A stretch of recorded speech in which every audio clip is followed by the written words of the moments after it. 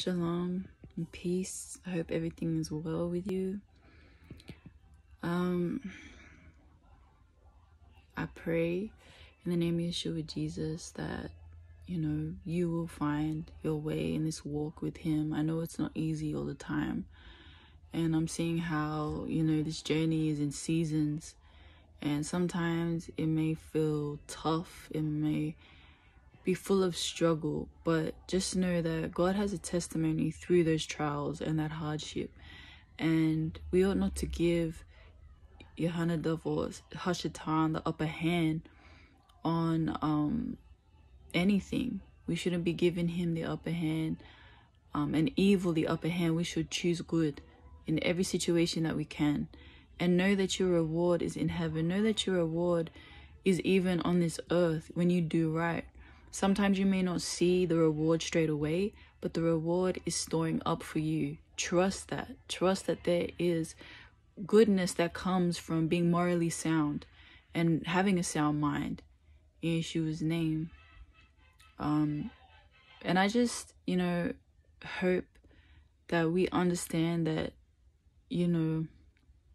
whatever the Lord is guiding us to do, that there is a great and great purpose in that fulfillment, and we should never put the Most High aside for any man or any woman or mankind or the ways of the world. We should always be lifting up his wisdom, his glory, because it's him that we live.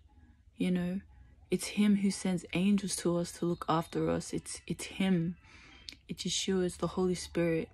And he's the reason why we even have this grace period to get right with him.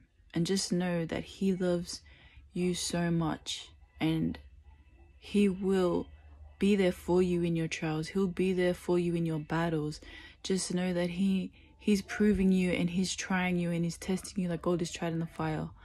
And beware of toxicity. Cut the toxicity off. Cut toxic relations off in Yeshua's name, and rise up and seek him for what you should do in your situations. If you don't know, there could be even confirmations from other people. Please, counsel is important.